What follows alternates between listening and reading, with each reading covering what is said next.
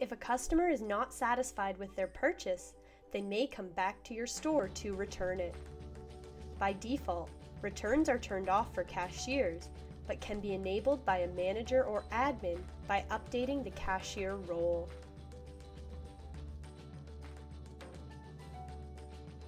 To begin, find the original sale to return by going into Sales History and finding the sales record.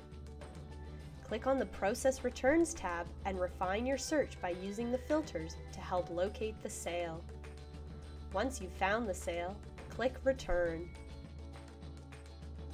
If there is no customer associated with the sale, you have the option to add one. This is useful information to collect for your business and is mandatory if you wish to refund the customer using store credit. All the items from the original sale will appear as a negative amount at their original prices, including any discounts that may have been applied. Remove any items the customer does not wish to return, and then click the Return button.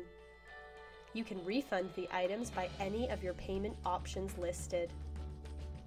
If you have an external payment terminal, you will need to process the return on that device before confirming it has been returned in Vend.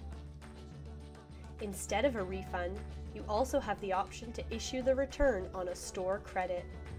This credit will appear on the customer's receipt as well as on their customer account. If a customer wishes to exchange the item for something else, start the return in the same way and then add the new item to the sale. If the value of the new item is higher, you can charge the customer the difference. If the value of the new item is less, simply refund the customer by choosing the payment type you wish to use to finish the return.